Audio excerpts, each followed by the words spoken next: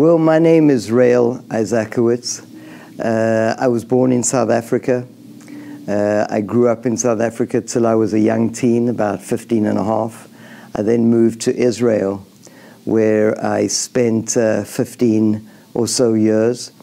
I then moved to England to do my graduate studies, my master's degree, spent and dance. I'll go back to a little bit of my movement history, but I spent 4 years in England.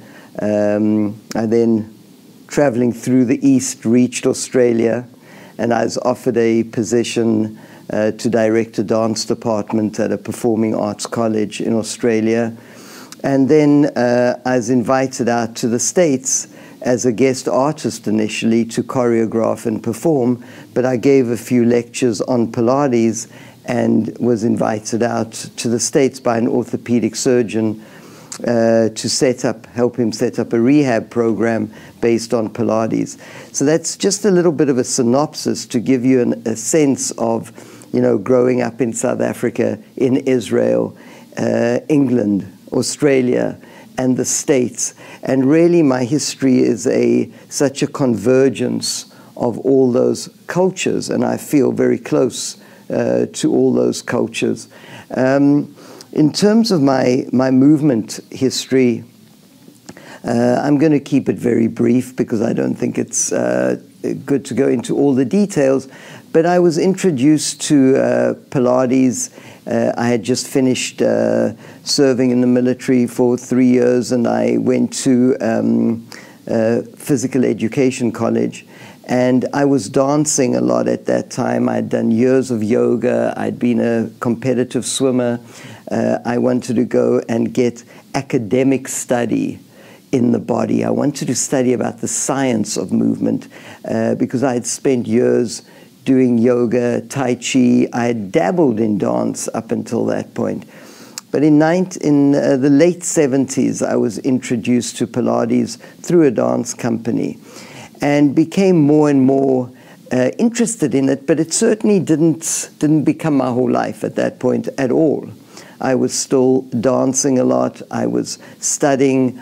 I finished my degree and was teaching movement, gymnastics, as I said, dancing, and starting to practice Pilates more and more seriously. I was then invited back to be a faculty member at the college I graduated from, the Wingate Institute of Physical Education, and I lectured and taught at the college for 3 years, and I wanted to get my master's degree, so I went to England to study at the University of Surrey in dance and human movement. My first degree being a very scientific focus of exercise physiology, biomechanics, a lot of anatomy. And I wanted to get more of the art of human movement. And so my graduate studies were in dance and human movement. In England, I was dancing a lot and became more and more immersed in Pilates, very much inspired by Alan Herdman. Alan is a dear friend and a very early inspiration of mine. I spent 4 years in England teaching Pilates more and more intensely in the West End, which is kind of 42nd Street of England. It's where all the performers are, and I was with a lot of performers there, teaching dance classes and Pilates. So throughout my time in England, I was teaching Pilates and studying. And then I went to Australia, and there I, again, was doing dance and Pilates. And when I was offered a position at a performing arts college, I said, I will do it on one condition. We have a Pilates program for all the students in the college. So all the students did their dance technique, but they also did Pilates mat work. And then I had a small studio where I would see the students privately, individually, for sessions on the equipment. But all the students got mat work. So we would do Pilates mat work for an hour and a half and then go into dance technique and then into rehearsal. It was incredible to see the level of dance and fitness and conditioning And, of course, their Pilates was beautiful. In 1990, I believe, I was invited out to the States to choreograph and perform for a college in Southern California, Orange Coast College. And while teaching at the college, the Performing Arts College, I was invited out to the States by a friend who I knew through Pilates, actually, who was chair of the dance department at Orange Coast College here in Southern California. And she invited me out to set a piece on the faculty and to perform. And while I was out here, I gave a few lectures on Pilates, and an orthopedic surgeon who worked a lot with dancers, particularly from California State University, Long Beach. And I had connections with Long Beach already, Cal State Long Beach. He invited me to come out to the States and set up a rehab program which would integrate Pilates. And in 1991, I came out to the States.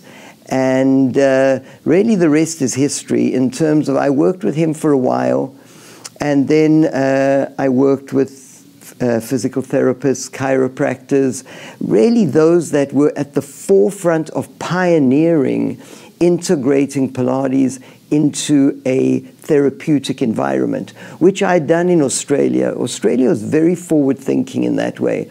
I worked with a lot of athletes at the college. The athletes would come to me from football players, rugby players, basketball players. I was working with some of the best physiotherapists that I've worked with in my entire career. Incredible people. Orthopedic surgeons. We really created a multidisciplinary approach to well-being, and Pilates was the meeting ground. Everything centered around this conditioning program. And I started doing the same here in the States. I opened my own studio late 1991. It was called On Center Conditioning. And BASI Pilates really was born in the early years in Australia. I gave my first courses in 1989, 1990, 91, and then came out here. The studio and the training organization were called two different names at that time. BASI Pilates stands for Body Arts and Science International. On Center Conditioning was the name of the studio. A few years ago, I gave away that identity of the studio. I put it to rest, and it's all become BASI Pilates. And it's grown from a kernel, a seed of an idea. 3 people on the first course. I remember them so well.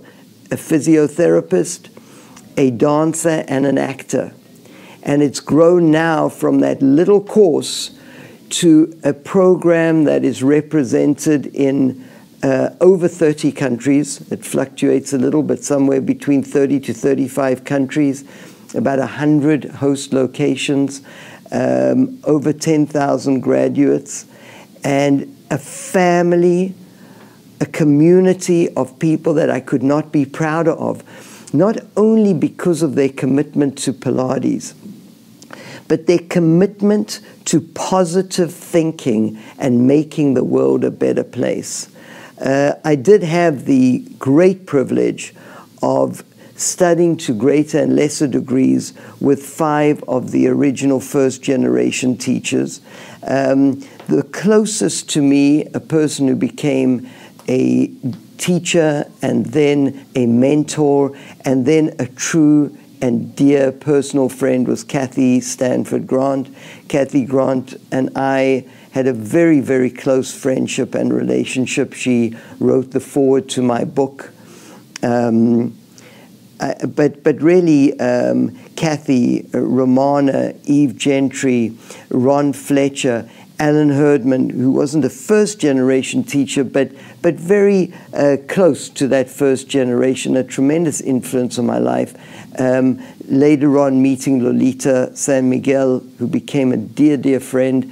And each one of those people had such a profound influence, even though I didn't spend a great deal of time with all of them, but certainly just taking sessions, hosting their workshops, going to their workshops. Each one of them gave me wisdom not that I have the wisdom, they gave me of their wisdom. And I have really taken so much of it to heart, and I remain a perpetual student of the body and of human movement.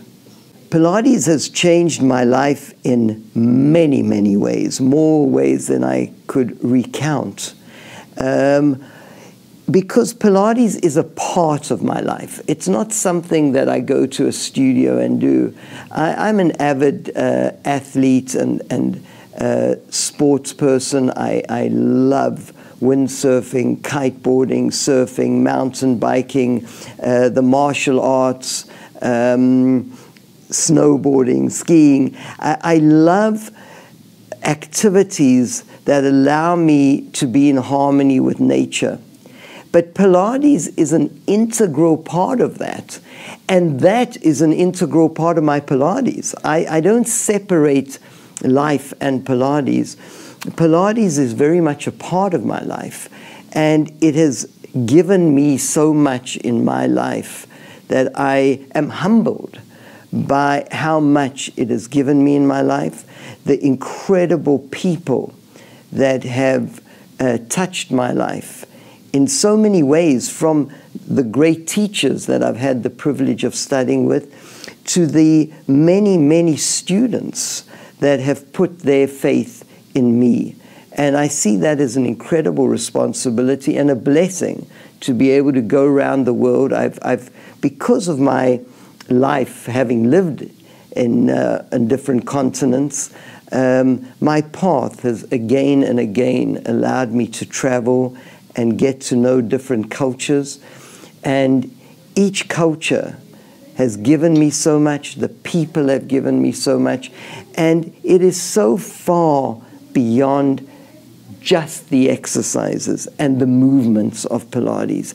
It has truly been a privilege to become a part of people's lives and the transformation of people's lives.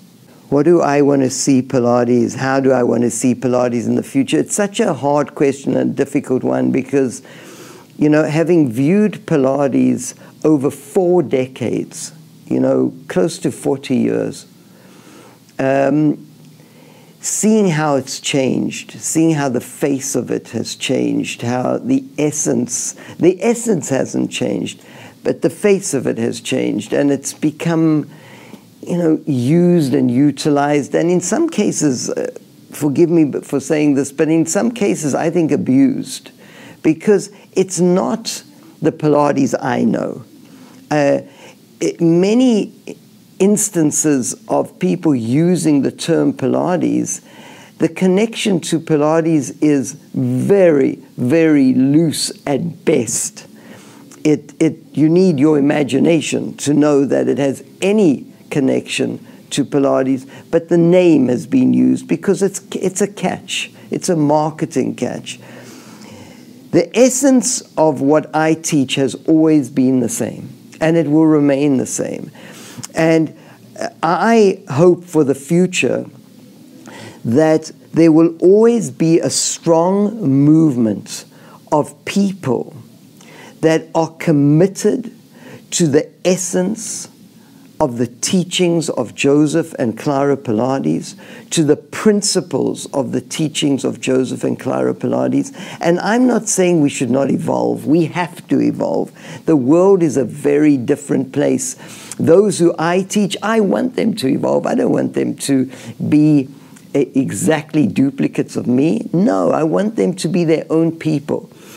But the essence of their teaching of Joseph and Clara Pilates should remain present, embedded in our teaching. And that's what I hope will continue for years and years to come, because sometimes Pilates is at risk of losing that essence. And that's why BASI Pilates stands for maintaining those principles, the teachings of Joseph Pilates, but bringing it into a contemporary context. The world we live in today is a completely different world to that which Joseph Pilates and Clara Pilates lived in. the needs of society today, the needs of our bodies today, of our minds, of our spirits, is very different.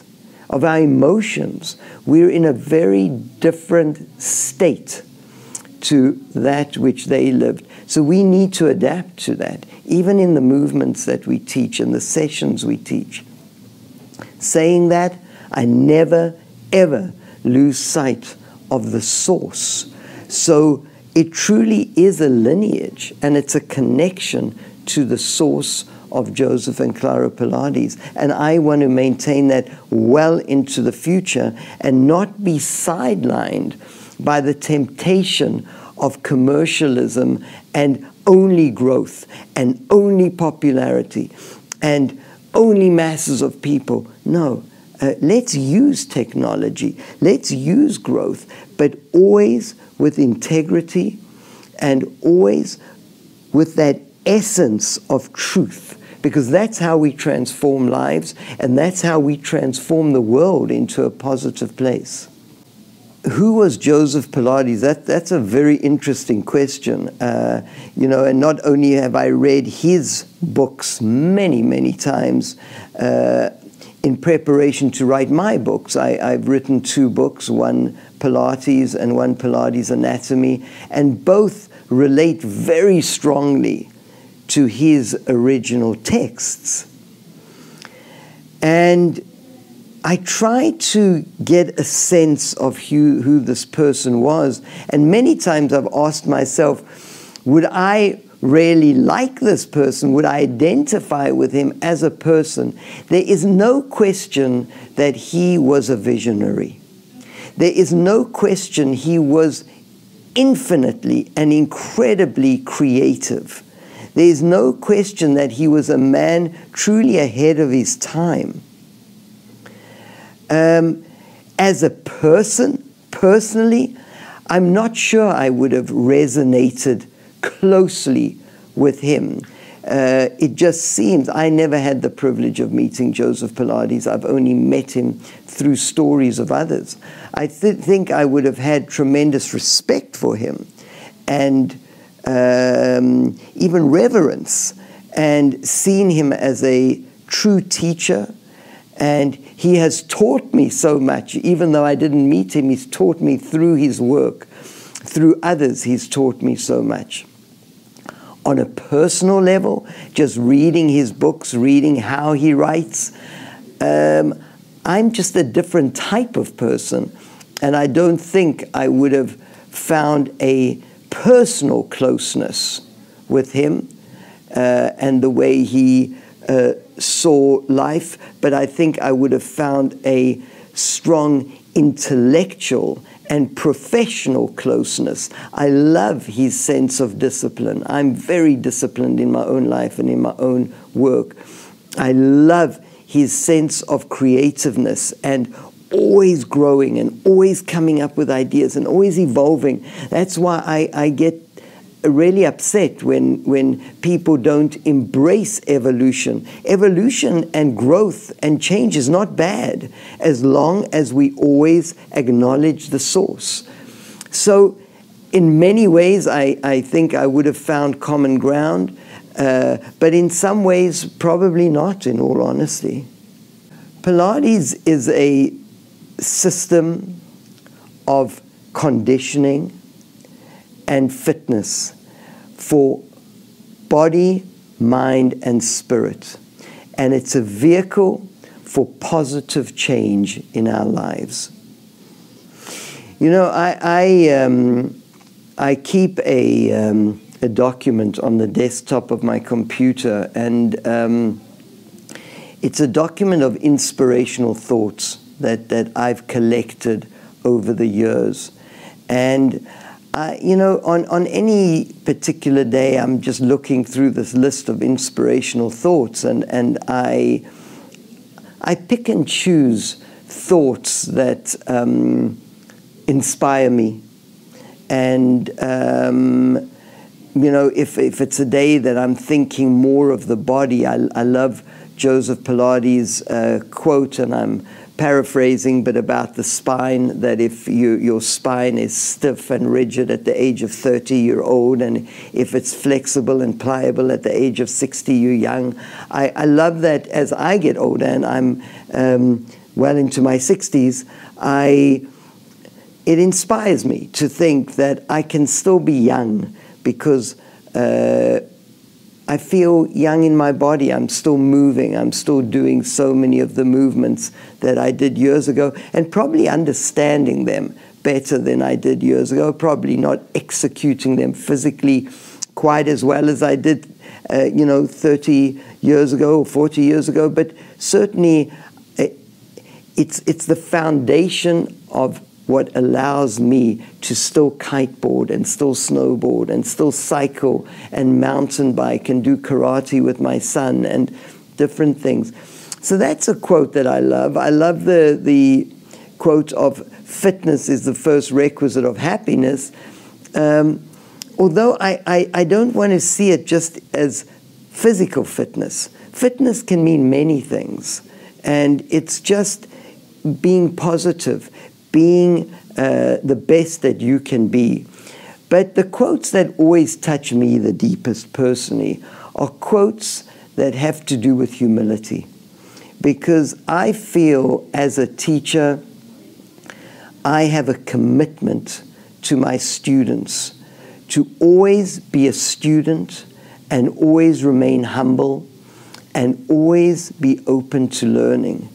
And there are times when I may find myself shutting down, and then I go and read a quote by the great visionaries of the generations. It may be Mahatma Gandhi, it may be Nelson Mandela, it may be great poets. I try and find quotes that remind me of humility, remind me that I am very privileged to be in a situation where I can impact people's lives positively. So, I can't really cite just one, but it's really having humility and appreciation for life. Well, when people ask me why they should do Pilates, I always preface my answer by saying, and this only really works in English, I don't think it works in every language, but I always preface my answer by saying, Pilates is for anyone, but not for everyone. What do I mean by that? I mean anyone can do Pilates, but not everyone's going to love it, and that's fine. I'm not here to convert people. I'm here to guide those that want to be guided into Pilates. And why Pilates?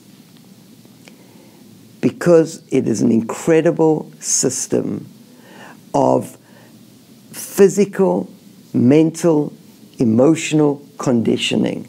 It allows you to be at peak performance, whatever that peak may be, because it's very individual. It's completely non-competitive. Pilates is non-competitive, and it should be. I draw the same inspiration teaching an 85-year-old man or woman that may be quite limited in mobility and getting them to do just an exercise on the reformer, maybe to allow them to feel a little more back extension, as I do working with an Olympic athlete.